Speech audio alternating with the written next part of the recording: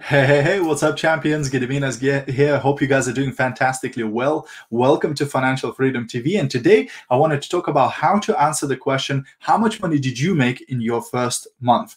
So if you're watching a replay of this video, please do me a massive favor and stick #replay into the comments. If you're brand new, if you're watching one of my videos for the first time, please do say new in the comments as well. And if you get value from this video or you think somebody else might find it interesting, feel free to share it or maybe tag somebody into the comments. So quite often when a new business partner starts in the business, they're quite concerned, how to present the business in terms of what they've earned, because usually you don't make that much money in your first, second, third month, etc. in the business. And people feel that, well, if I haven't made a lot of money, how will I recruit other people into my team? How will I show other people the opportunity? Especially if somebody asks me, well, how much did you make in your first month, right? But we have to understand that network marketing earning is quite different from the earnings we get in a job. Because if you got a job in your first month, you would get paid whatever you get paid, and that's it. That's your earning for that first month, right?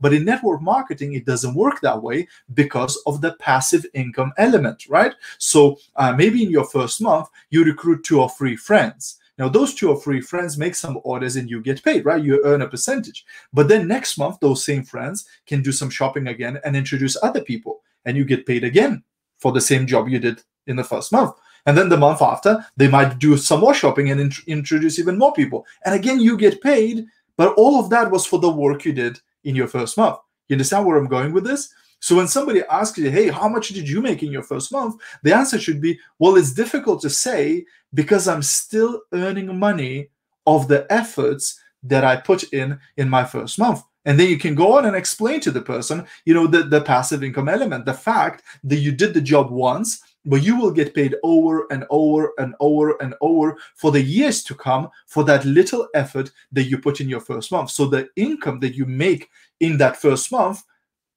is completely unpredictable, because it can keep growing and growing and growing, right? All because of you introduce some people into the business, right? So when you answer this way, it makes people think, because it's not usual for them to earn passive income in their job.